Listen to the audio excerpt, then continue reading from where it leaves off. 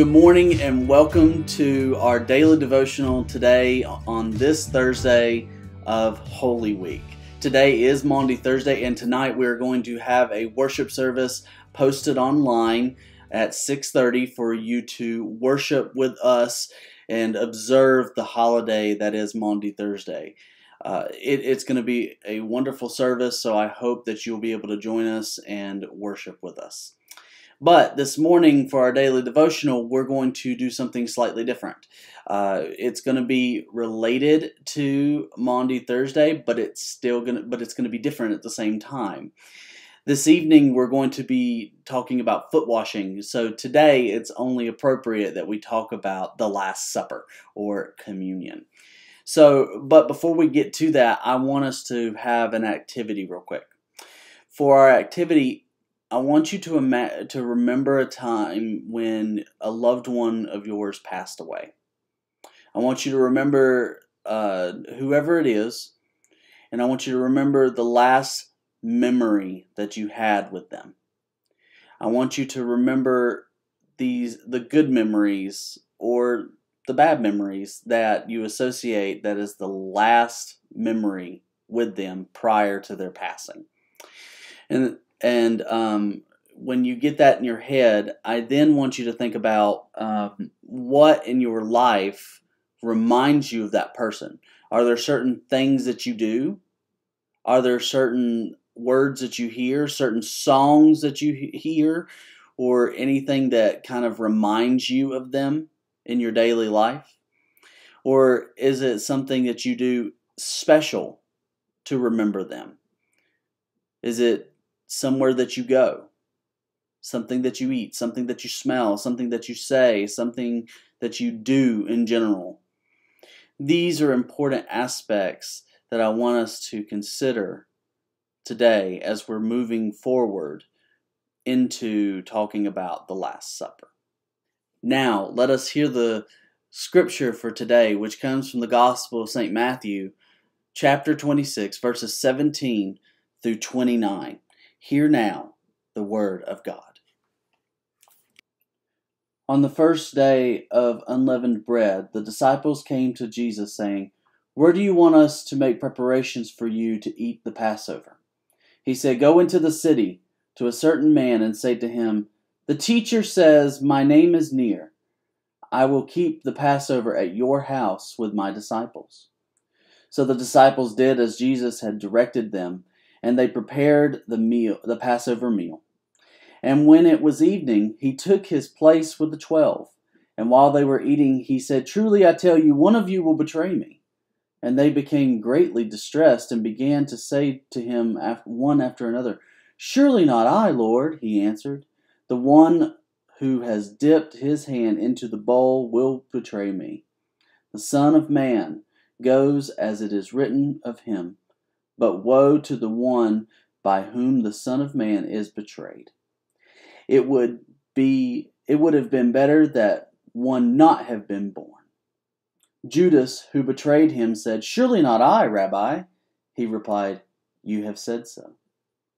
While they were eating, Jesus took a loaf of bread, and after blessing it, he broke it and gave it to the disciples and said, "Take, eat, this is my body." Then he took a cup, and after giving thanks, he gave it to them, saying, "Drink from it, all of you, for this is my blood of the covenant, which is poured out for many for the forgiveness of sins. I tell you, I will never again drink of this fruit of the vine until the day when I drink it new with you in my Father's kingdom." This is the word of God for us, the people of God. Thanks be to God. The Last Supper is celebrated in the church on occasion. Some churches do it weekly, some churches do it monthly, some do it a quarter. And this is the reason behind it is because it is such a momentous occasion. It's something that we try to remember because it reminds us of Jesus Christ, of his death and his resurrection.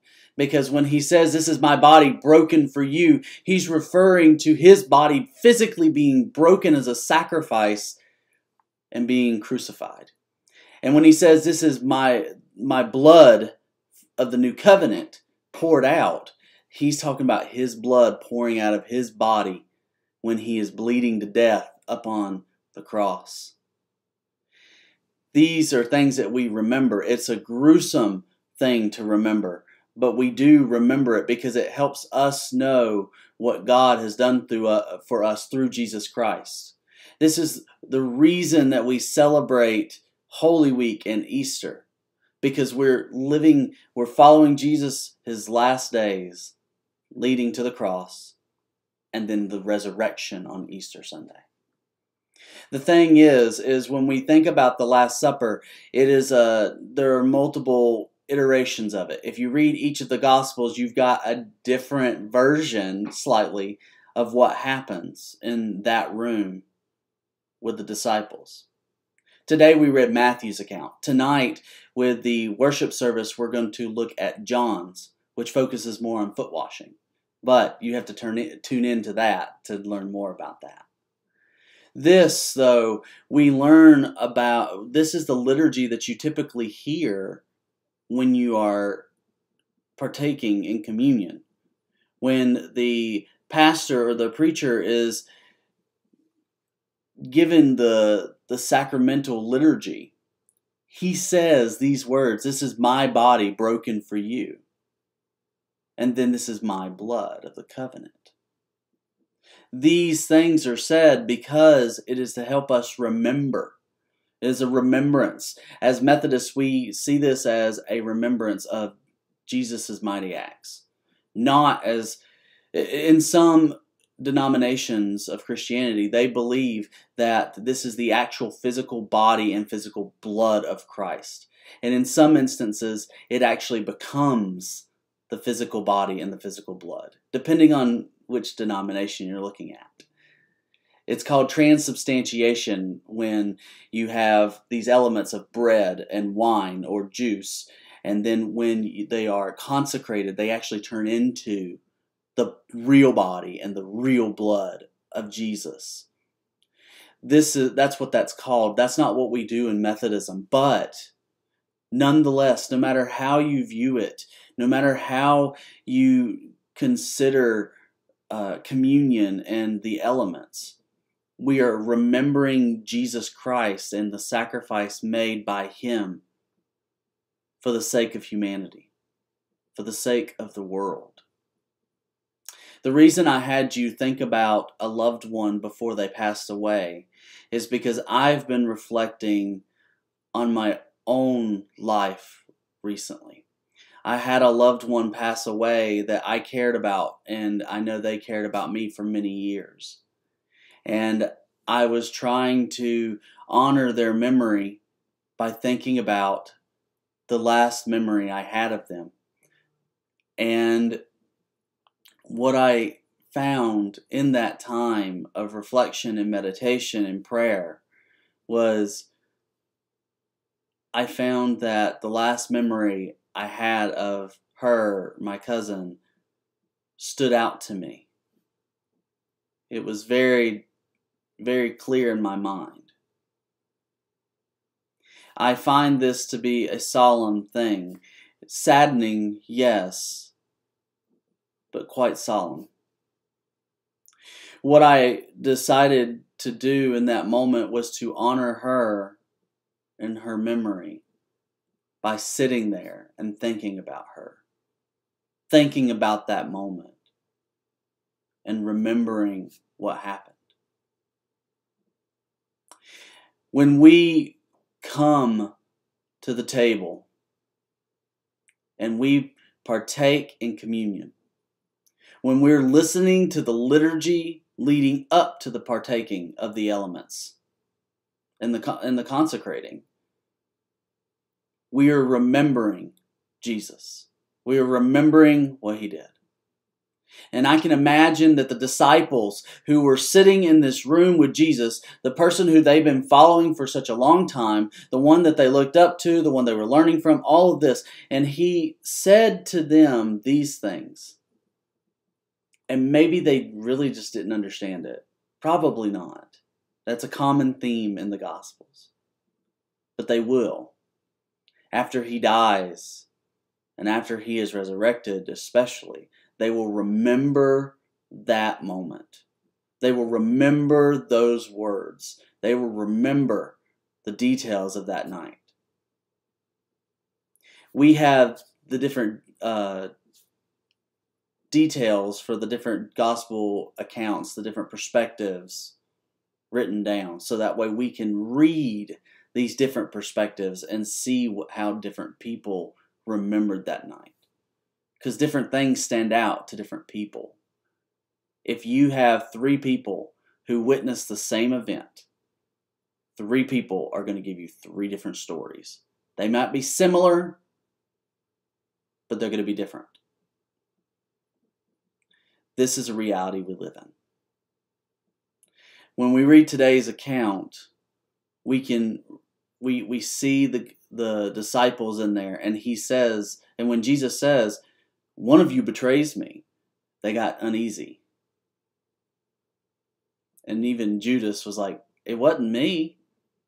If you say so, Judas. I think this is important for us to recognize as a people, that these things stand out to us. The little details sometimes. The disciples will remember that Judas said, it wasn't me, that he lied. They will remember that Jesus told them all that somebody in this room has betrayed me. But most of all, they will remember the words that he said about his body being broken and the blood of the new covenant. Because when you usually have a covenant, blood is what seals the deal. My professor in seminary, Dr. Levine, he was infamous for saying that, when there's a covenant, something's going to get cut. And it was really funny, but it's true, because blood had to be shed to seal the deal in the covenant.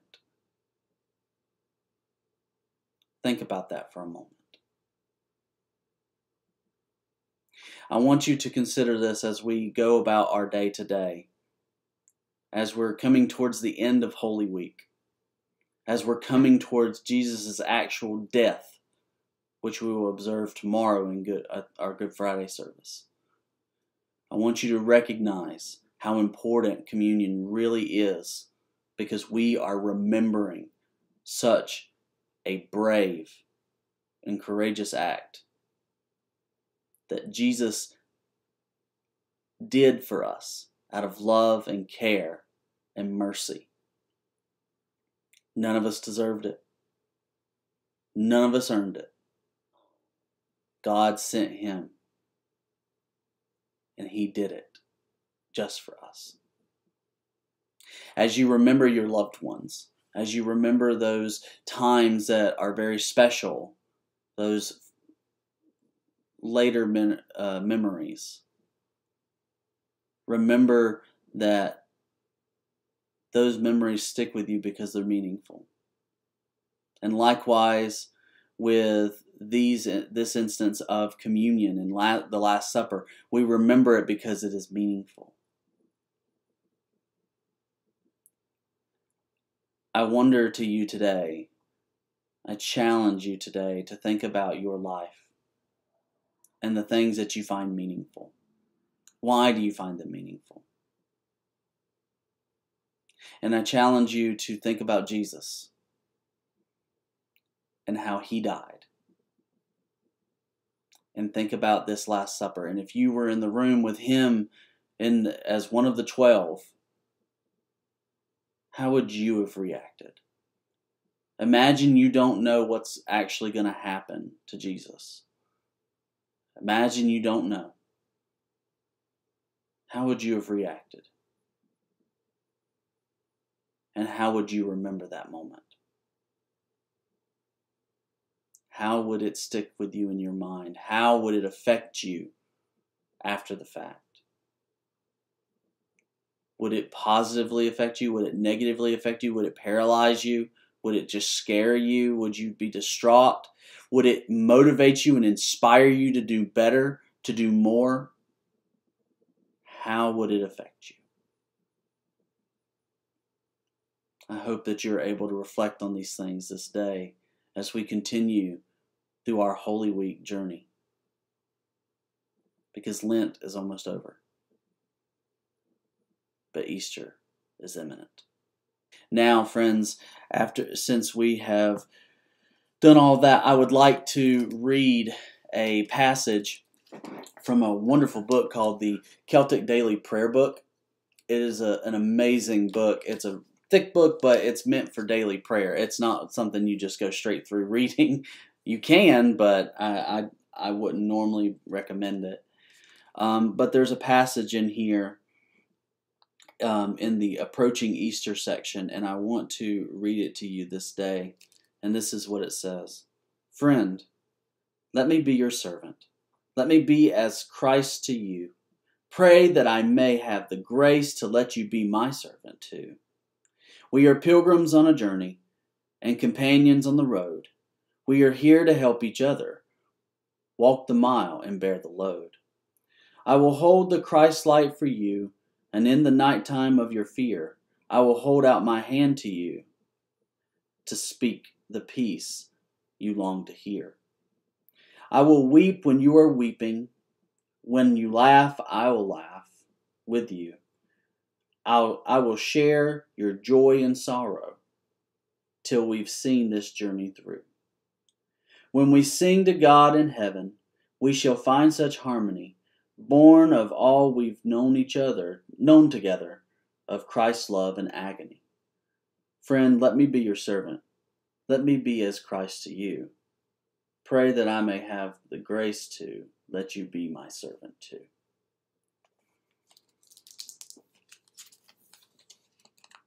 Some words are just wonderful to hear. And tonight especially, we talk about servanthood. But remember, God gave Jesus to us. And Jesus was a servant to all of humanity. He served us all. And he told us to go and do likewise. The Last Supper reminds us of his sacrifice for us. So we too should be sacrificing for him. We too should be servants in the world. And it starts with you. You can be a servant to someone around you. And they can be a servant to you if you let them.